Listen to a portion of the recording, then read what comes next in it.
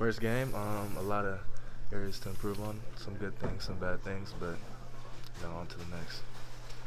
Does it feel kind of good to have this first one out of the way? Maybe some of those jitters, if you were feeling any at all? Yeah, it definitely feels good. It's something I dreamed of my whole life. So regardless how it went, it's first game, stuff you can get better at, like I just said. But yeah. Anything that surprised you from the experience? Anything that surprised me? Not really. Like, I've been watching the NBA all my life, so I expected stuff.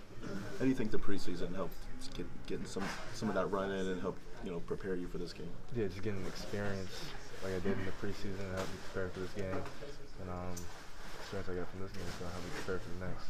Was the physicality a little bit different for you starting out tonight?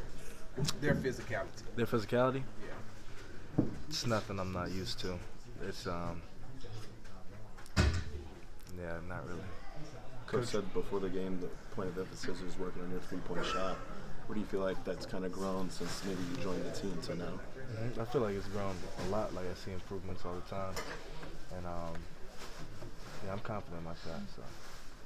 Coach Ime talked about the Magic kind of being the aggressors tonight, and then Jalen, Dylan both mentioned not having the right energy. How do you be the aggressor next game? How do you come out with the right energy? Just play the way we know how to. Like, we get down on defense and just start early, punching them in the mouth next time. Thank you. No problem. Appreciate it. Thanks, Amanda.